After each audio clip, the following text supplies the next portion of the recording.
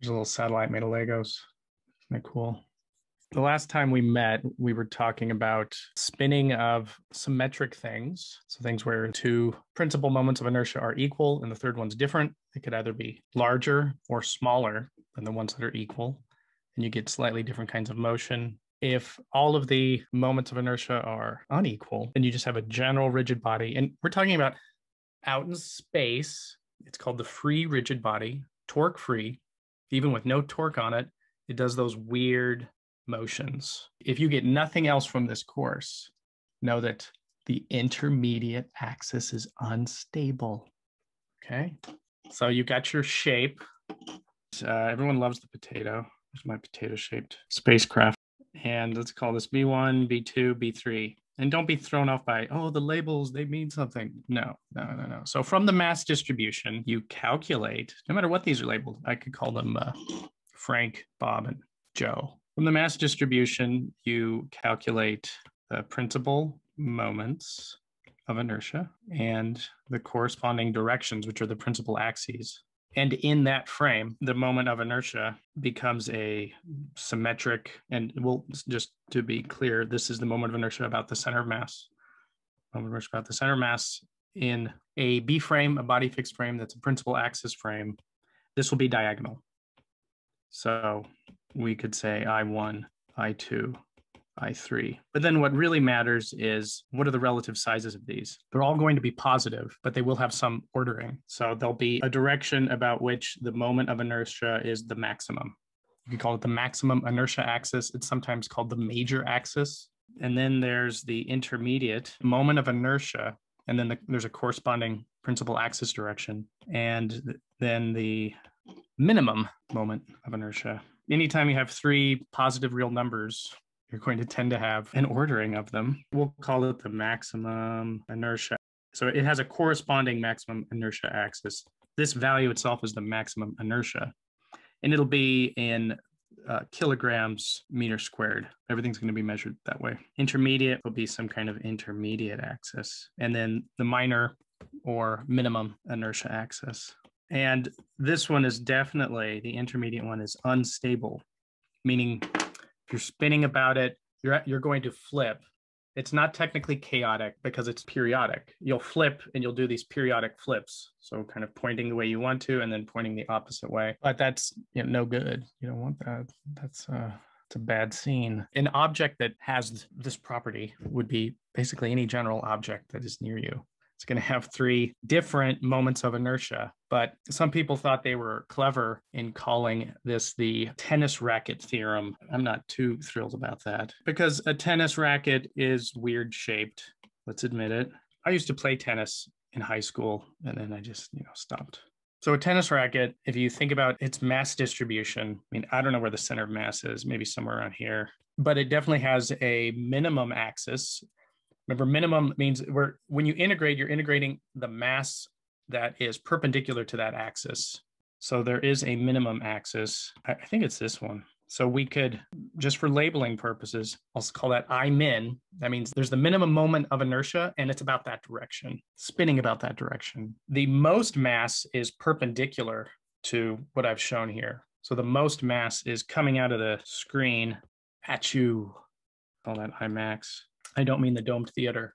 And then there'll be an intermediate axis, which is the other direction. What's the other direction? There's got to be some other direction. So that's got the intermediate moment of inertia. So if you were to toss this, you toss a tennis racket, it is going to be stable about its major axis. I don't know if you toss the tennis racket. If you try tossing about this intermediate one, you will see a tumbling.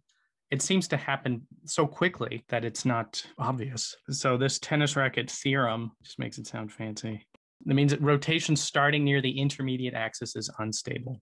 And we showed that last time. The book uses the intersection of the angular momentum sphere and then varying the energy. And that just shows this plot of these curves. And for along the minimum and the maximum direction, right, we have things that look stable. And the intermediate axis, there's a direction that shoots off. There's also a direction coming in, but there's a direction that shoots off. And if you have a direction that goes away, that makes something unstable.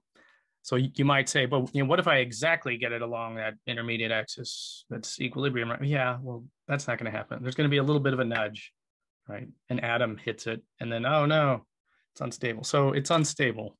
And you don't need a tennis racket to see this. You could use your phone. Since everyone has a phone, maybe we should start calling it the phone theorem. I have an iPhone. At some point in grad school, my advisor let me use a Mac, and that just sort of set the stage. I was stuck with Macs. I just couldn't deal with PCs. They frighten and confuse me. Anyway, here's a phone, and here are the different axes for said phone. Take your phone out. Where's my phone? Here's my phone. Got a phone. Right. And we could deduce, hopefully, what are the directions of minimum and maximum. Seems like if I spin it, I'll put an axis here. If I spin it about this axis, that'll be the minimum axis I'm in. And then if I spin it about this axis, that's maximum. It's got the most mass normal to that, which means that the odd one out is the intermediate axis, the black sheep of the axes. And if you try to toss your phone about that direction, it'll tumble. And it's easier to see in slow motion. Don't do it over concrete. Here's an iPhone being thrown, tossed into the air about its maximum axis. And look, it's nice and stable. I don't see any tumbling in this slow motion video. And then about the minimum axis, wow, stable. Now try to do the intermediate and oh no, it tumbles. That's not good. You don't want that. You don't want that. Here's another view from a simulation. Back before we had phones, we had books. And so this was sometimes called the book toss. Some of you have books. So this is just showing something spinning about that intermediate axis, and we're just sort of drawing the axes. And then you see it goes to the other side. So this would be if you were to track what the phone is doing in the air. Yeah. When I grew up, all we had were blocks of wood. So if we wanted to see this. Yeah, and so this, obviously, you don't want your spacecraft to do this. Well, hey, maybe you do. I don't know. I'm not going to tell you how to design your spacecraft. Here is, it's not tossing a book, but here's on the space station, right? So in free fall, microgravity, they've got this weird shaped thing that I guess has an intermediate axis, and they're getting it spinning about the intermediate axis. I think it's like a bolt thing. So they get it spinning, and look what it does. It like jumps from side to side. Woo, woo. I mean, that's cool. And it just comes from this weird effect. It's not intuitive, right? Particles don't do this. This thing will go on forever, seemingly. So it looks like a lot of motion without any input of energy. But it can happen. There it is. Frightening. I know. So spinning about the intermediate axis is unstable. There's a question. Can you calculate the number of rotations before a flip? Yeah, I think it has to do with how close you start to exactly near the intermediate axis. So you could probably pick any number of rotations before you flip, depending on how close you start exactly to that intermediate axis. Experimentally, maybe it's harder to do, but it's a good question. I'll try to summarize with a diagram that shows spinning about different axes for, let's just say, a phone.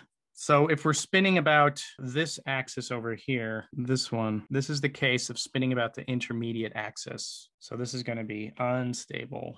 Unless you do something about it. We'll talk about how you could correct for this and use a rotor, a flywheel attached to your spacecraft, and the interaction of that rotor with the spacecraft can actually stabilize even the intermediate axis. Can be handy. This one is about the maximum axis or major axis. Let's just say about the max inertia axis.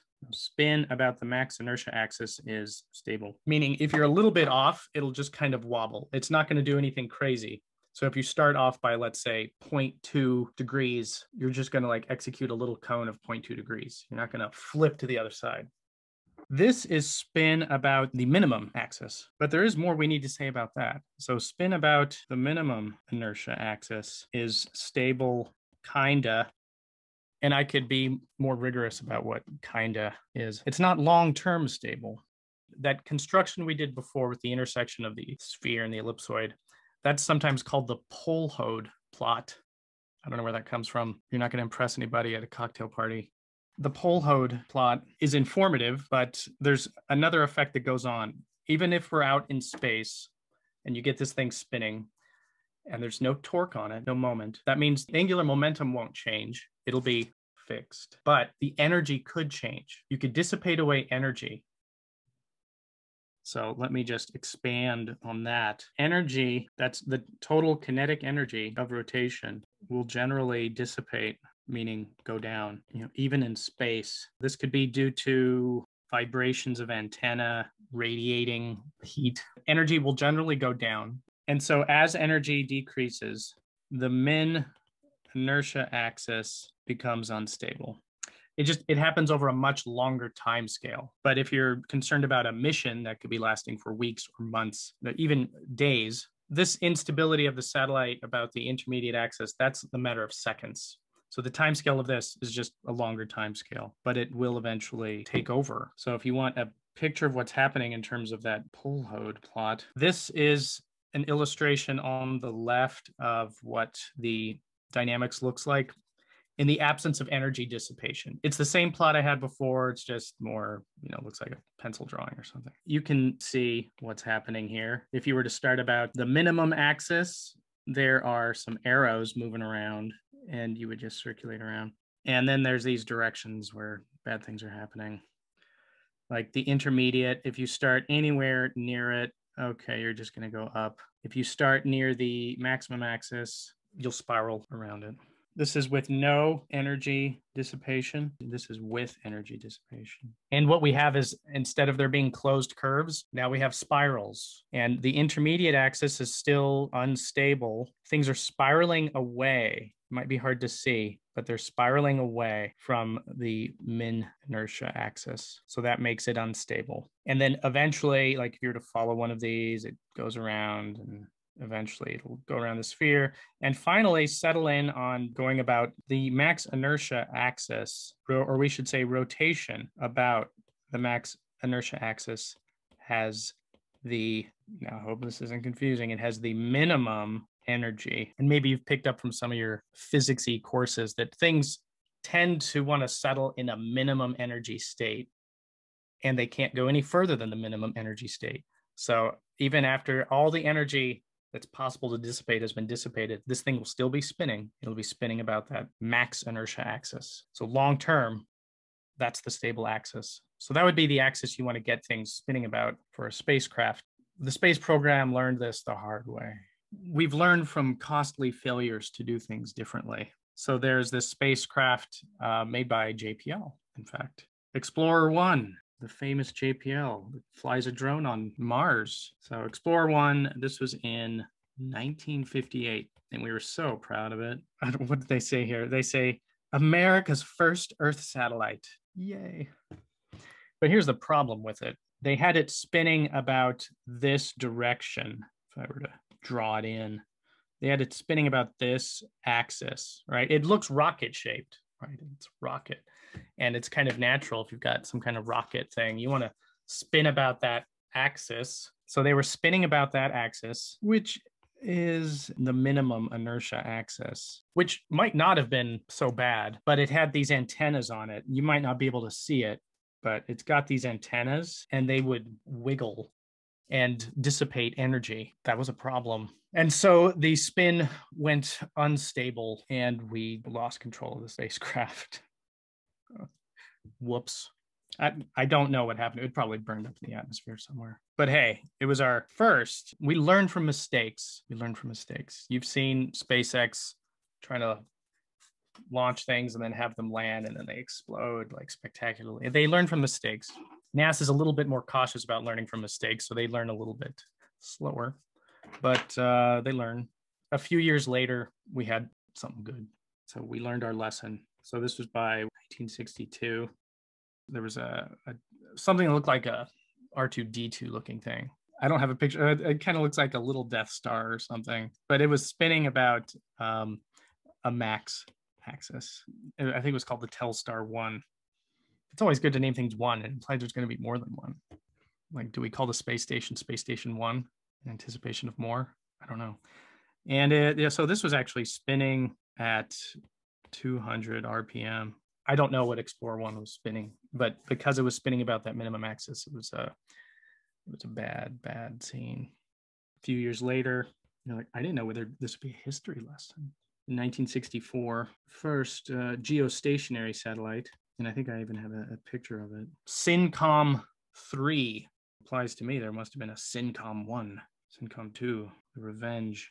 It was spin stabilized about its maximum inertia axis. So that's good. It broadcast the Olympics live from Tokyo in 1964. So it was the first television broadcast across the Pacific to the US. So, right, satellites bring people together. Sometimes it's just kind of hard to get a major axis spinner. Right? So this is the major axis spinning. We need to do something in the case where we have maybe some oddly shaped thing, or if we want to, like, sometimes just the constraints of how you build the thing, the direction that you want pointed at the Earth isn't going to be the max inertia axis. It might be one of the other principal axes. A solution was found to do this, to stabilize spin actually about any principal axis. And this is called dual spin stabilization. And this is in section 4.4. So spin stabilized satellites must be spinning around their major axis, the maximum axis. We can stabilize spin about any principal axis with the dual spin concept. So the idea is you've got a spacecraft, and I don't know how to draw it. Something, it could have lots of weird parts or whatever. It's like the ugliest spacecraft in the world. But here's the center of mass, and we've got principal axes. I'm going to try to make this so it doesn't look symmetric or anything. This is going to be something general where all the moments of inertia are different. But we will label this one B1, and then this one B2, and then this one B3. But don't get any ideas yet about which one's the major axis. We will put into this a rotor. So you could think of the rotor as a giant flywheel. Your fidget spinner, if you have one, is kind of a flywheel, so it makes it hard to turn it. Or this is a gyroscope. It's got this giant metal flywheel, right? It's got a ring of metal so that when I get it spinning, it wants to be spinning about the axis it's initially spinning. So we will put in a flywheel or rotor. I'm going to try to make it look like that. There we go. So this is a flywheel. I don't yet know kind of exactly what direction it's rotating, but we'll call the rotation of the flywheel omega, rotor or flywheel in spacecraft, attached to the spacecraft. And it rotates about the B1 axis with an angular velocity. And I'm just saying, a scalar angular velocity, capital omega. So what I'm showing here, B1, B2, and B3 are principal axes, but we haven't yet specified is B1 max, the intermediate, or the minimum, because it actually doesn't matter. You can stabilize about any direction with this concept if you have that rotor spinning at the appropriate speed. And it could be spinning in the positive sense, the way I've drawn it using the right-hand rule, or it could be spinning in the negative sense. You'll pick what that value of omega is depending on what the moments of inertia are. We'll do everything about the center of mass. So I'm not even going to specify center of mass. I will say that IS, this is the moment of inertia matrix, or just inertia matrix of the spacecraft, separate from the wheel, the flywheel. And then IW is the inertia matrix of the rotor or flywheel, thus the W. The spacecraft rotates with an angular velocity that we'll call omega, the omega vector. So this is the rotation of that B frame with respect to an inertial frame. And the flywheel, we're going to think of it as the frame of the wheel. So how quickly is the wheel rotating with respect to the inertial frame? Well, that's going to look like the rotation of the spacecraft with respect to the inertial frame, plus the flywheel rotates with respect to the spacecraft. Looks like that. Angular rate, omega, in the B1 direction. So if you want, this is the angular velocity of the wheel with respect to the B frame. So it rotates with the spacecraft, but then it has some component where it's rotating with respect to the spacecraft. We'll use this. We're going to write the total inertia matrix. The total inertia matrix is the inertia matrix of the spacecraft plus the wheel, IS plus IW. And then we could write the total angular momentum. So this is a vector. It'll be the total inertia matrix times the angular velocity. Remember, we're just writing omega is omega of the satellite plus rotor complex, how that rotates with respect to an inertial frame. And then there'll be an extra bit. We'll write this as IWS omega B1. IWS is the scalar moment of inertia of the flywheel about the B1 direction, about the the direction perpendicular to the wheel. So this is true even if we didn't have a principal axis. Because we're using a principal axis, this would look like, we'll just write it this way, I1, I2, I3. So it's diagonal. We'll differentiate so that we could use Euler's equation. So H dot, remember what that is.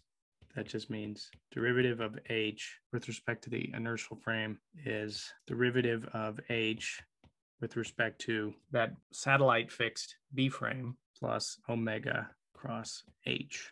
And then we could work out what these terms are. This will be I omega dot plus, and it's conventional to write this quantity up here as little h. So it's I of the flywheel in the direction that it wants to spin times omega. It's written as little h. It has units of angular momentum, but in the literature, it's called little h, so I'll use little h. So this will be h dot in the B1 direction plus, and then the part that's due to this omega cross h will give us some stuff. I'll use that tilde notation, omega tilde I omega plus omega cross h B1. This is Euler's equation. The time rate of change of the total angular momentum would be equal to the total torque or total moment. But we're going to consider the case of no external torque. We're out in space.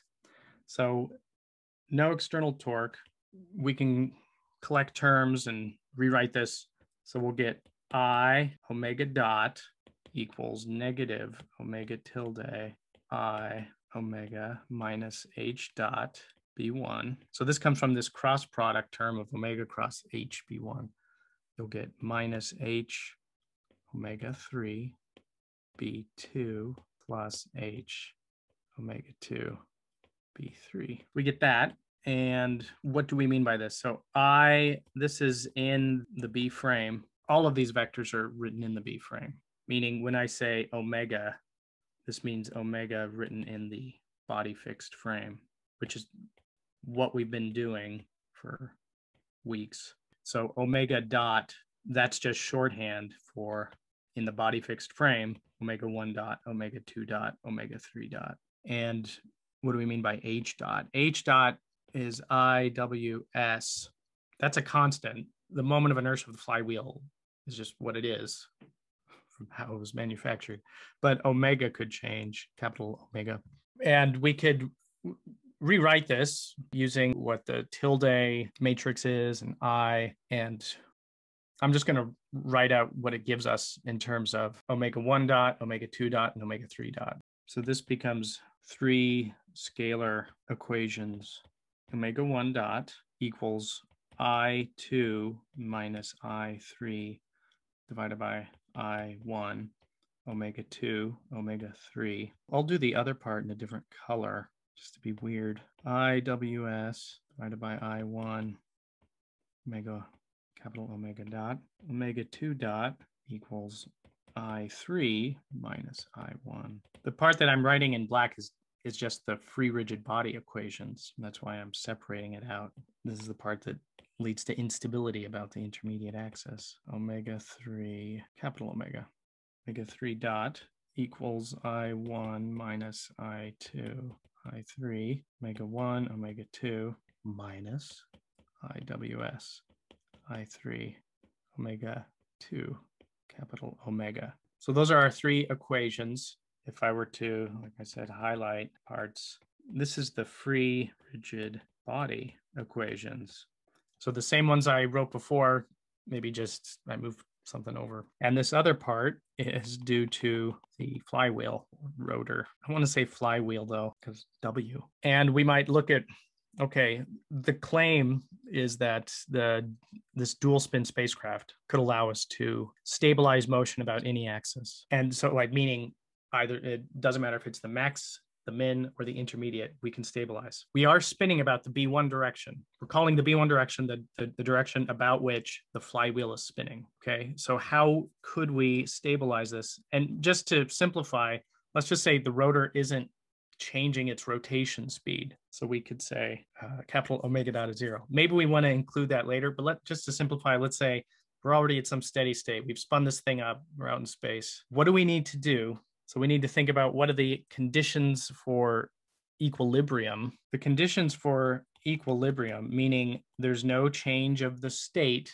anymore, would be that omega 1 dot and omega 2 dot and omega 3 dot are all equal to 0. Can we achieve that? And if we stare at this, we can maybe deduce some things, but that's what we want. And we can figure out ways that we can achieve that by adjusting what capital omega is. So let's just do a linear stability analysis. And this is specifically section 4.4.2. If we want to determine the stability of this dual spin spacecraft with a constant real wheel rate, so this is a constant wheel rate. I mean, maybe we would have another degree of freedom if we allowed that thing to change in response to perturbations or whatever, but let's just say constant wheel rate. We'll assume that the angular rate vector is an equilibrium rotation rate that I'll call omega E. So this leads to omega E. So this is our equilibrium angular velocity. Maybe we don't yet know what that is, but we're going to say there's a equilibrium angular velocity, and we want to know what that needs to be, and will it be stable? So we're going to study small variations about this equilibrium position or equilibrium angular velocity. I'll give it components so it's easier to deal with. So this is omega sub E, and this is just, right, it's always written in the body fixed frame. This is omega sub E1, omega sub E2, omega sub E3. And we want to know near equilibrium, we would say that the angular velocity is the angular velocity of equilibrium plus small variations. So I'll write those small variations as delta omega. So this is a vector of small variations. And we'd first write down the conditions for equilibrium, and then we'll add the small variations. Omega E sub i's given from the conditions for equilibrium. So that means omega E1 dot equals, it's up above, so I'll just have to rewrite this, I2 minus I3 over I1, omega E2, omega E3, and that equals 0. Omega E2 dot is going to eventually equal 0, but it's I3 minus I1 over I2, omega E1, omega E2, and now we include the wheel, minus I WS over I2 omega E3 capital omega.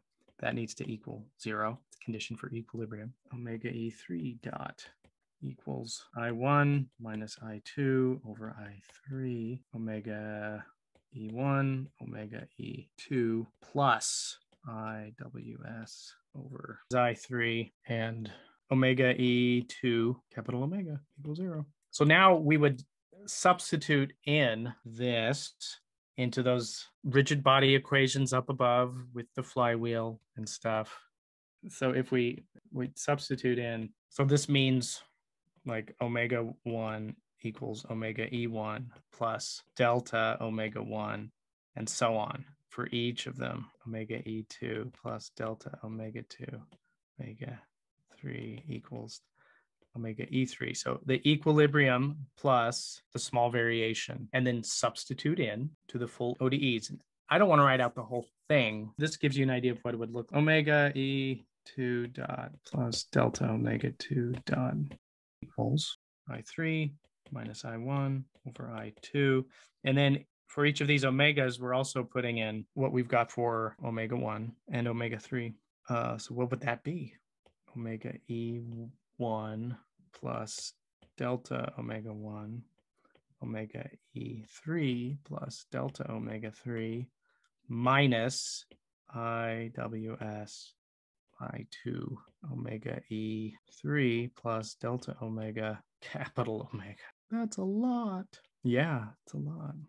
So you've got that and then two others. And to simplify the math, we're just going to assume the spacecraft is spinning nominally, right? So you've got the first one and the second one. They both look like this. You multiply these two, and anything that's like a delta omega 1 times a delta omega 2, we'd say that's second order. It's a small thing times a small thing, so we just set it equal to 0. We just want to keep things that are first order in the small things, and we'll get some equilibrium conditions. But we're first going to assume that the spacecraft is spinning nominally about its first body axis. That means B1. That would mean omega E is just, omega E, the vector, is just omega E1, the B1 direction, or if you want, omega E1, 0, 0. So omega E2 and omega E3 are 0. So they're just 0. That helps simplify some of this. So if you drop the higher order terms, and we've assumed that we're spinning nominally about the B1, then we get the equations of motion for delta omega 1, delta omega 2, and delta omega 3. And sometimes these are called the departure equations of motion, because it's departure from equilibrium. You'll get delta omega 1 dot equals 0. Delta omega 2 dot equals, hopefully you could see it from up here. Well, what would we get? I3 minus I1 over I2. We'll keep this term, omega E1, but omega E3 is assumed to be 0. And anything that's second order in these little terms goes away. So I think all we're going to be left with is an omega E1 times delta omega 3. Okay, from this equation up here. That's for that first term. The second term minus IWS for I2. And notice omega E3, 0. And we'll be left with, I'll write it this way, delta omega 3, capital omega. And then delta omega 3 dot, it's going to look similarly. I didn't write the equation for it, but you could go through the procedure, and this is what you will get. Omega E1 times delta omega 2 plus IWS over I3 delta omega 2 capital omega. And maybe you're noticing like, oh, hey, hold on. We've got a delta omega 3 and delta omega 3. Here we've got a delta omega 2 and delta omega 2. So we could kind of pull those out. And let's just do that. What are you doing? Yeah, I'm doing this. Delta omega, what was it? 3? There we go. And then same deal over here. Delta omega 2. So right, this thing to leading order, delta omega 1, it's constant, meaning if we're off by 20 arc seconds per second, we just stay off by 20 arc seconds. It doesn't increase, it doesn't decrease. It's just whatever that initial spin is, that's what we got once we spin it up. So these last two equations are decoupled, and they are significant. These two are decoupled from the delta omega 1 dynamics. And we could, kind of like what we did when we wrote things for the symmetric rigid body, maybe you can notice here we've got delta omega 2 dot equals delta omega 3. But delta omega 3 dot equals delta omega 2. So we could use the same sort of trick where you take the derivative of both of these and use them. So if I take this first one here and take its time derivative, well, I'll get delta omega 2 double dot equals I3 minus I1 over I2 omega E1 minus IWS I2 capital omega. All of these things in here are constant, so there's no time derivative of them. We're assuming a flywheel that is not changing its speed, so capital omega doesn't change. But delta omega 3 dot, the departure from That's what we're trying to find out what that is.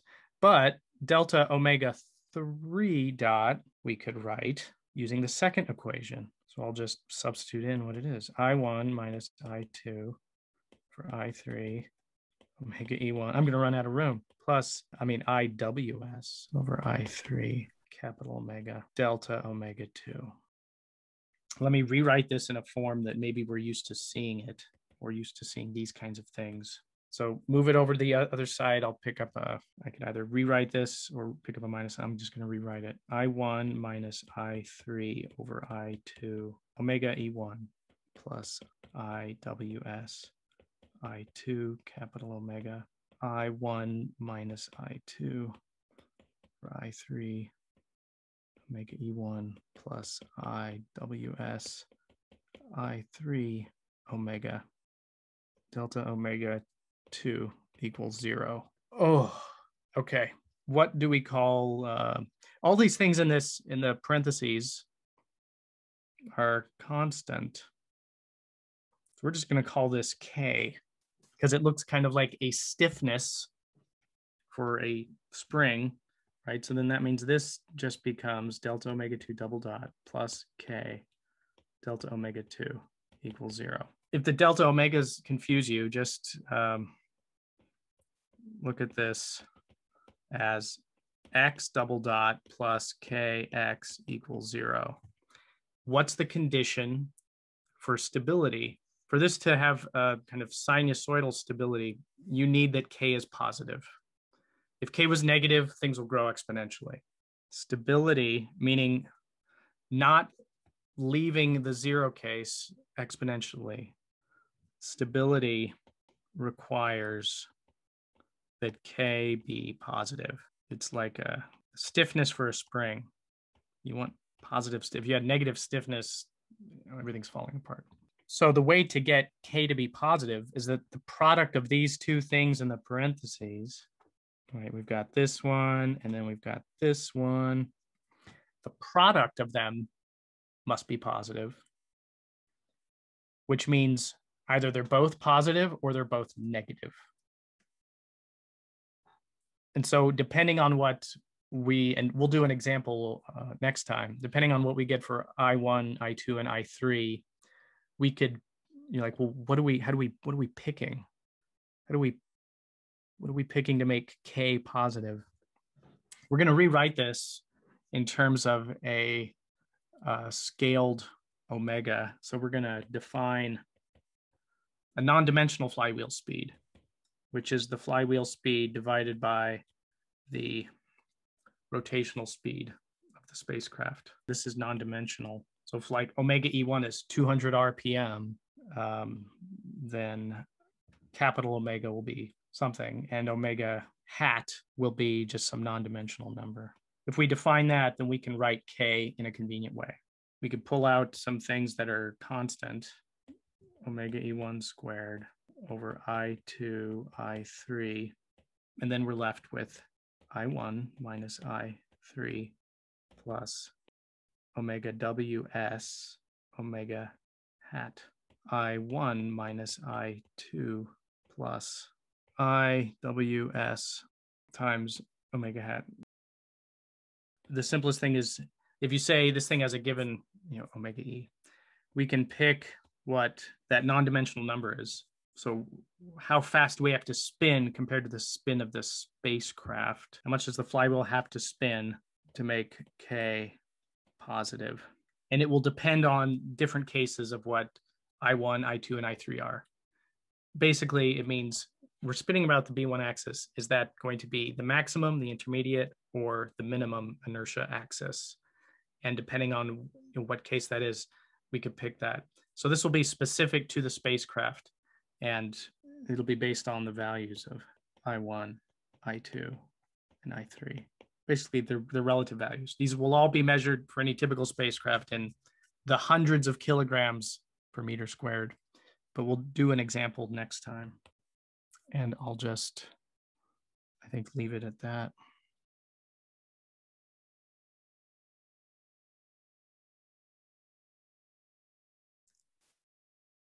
All right, over and out.